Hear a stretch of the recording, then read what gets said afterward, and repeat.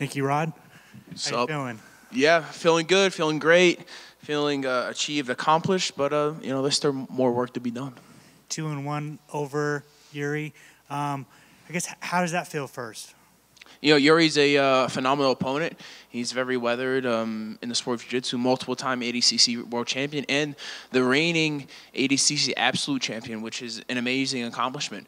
And I was able to go out there and pretty much sweep him at will, pass his guard multiple times, and score on him. And a great camp due to my B Team Jiu-Jitsu teammates. We put the work together, and we got an awesome result. Was there a specific game plan against Yuri? The game plan's always the same, to win in a dominant fashion, and if need be, knock their dicks in the dirt, and that's kind of what I did today. It looked like you were complaining to the referee that he was kind of like basically stalling on you. Yeah, I mean, there was a situation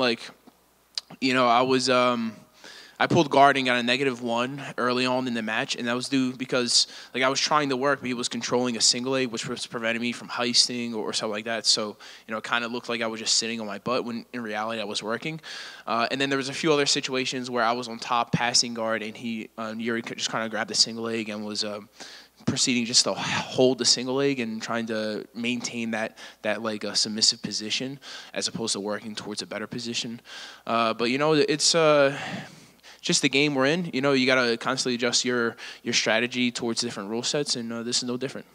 What do you think of the new rule set? Yeah, I think the new rule set is great. It's a ADCC hybrid rule set. In the world of jiu-jitsu, there's so many rule sets that you have to get accustomed to and constantly adjust.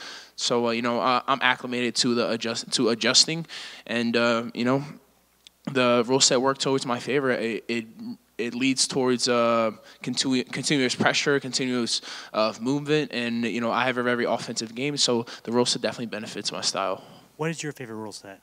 My favorite rule set is, I think I like a submission-only rule set. The problem is that if there's no submission, it goes to the judge's decision, and judge's decision can it can be a bit flaky sometimes. So I think honestly I like EBI rule set, because if there's no submission in 10 minutes, at least you have a definite winner and definite loser in EBI overtime.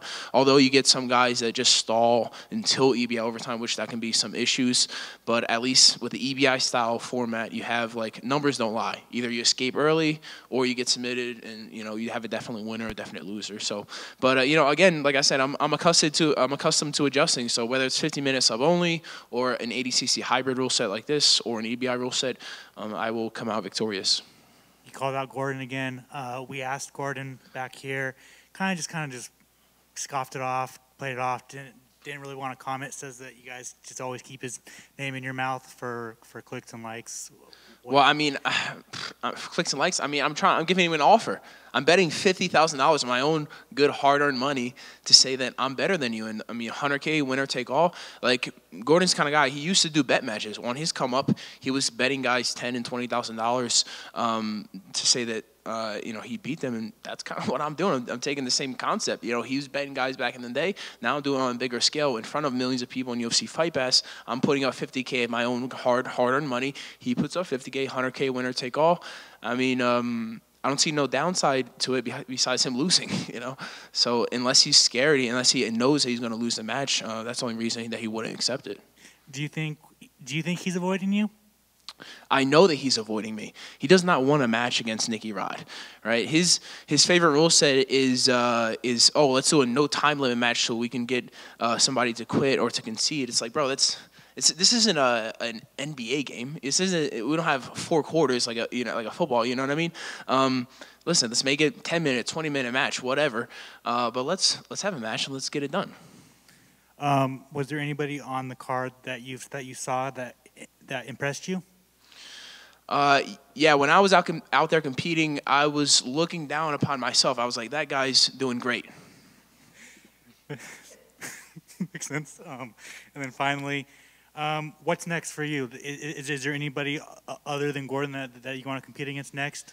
Well, Gordon's number one. If he doesn't accept, I will gladly put a whooping upon his teammate, Nicholas Marigali. So I would like that as number 2. If Gordon doesn't want to accept my match, then I'll take his teammate. Obviously Nicky's good. He beat Penna via submission. So it's only right that I go out there and put a whooping on them.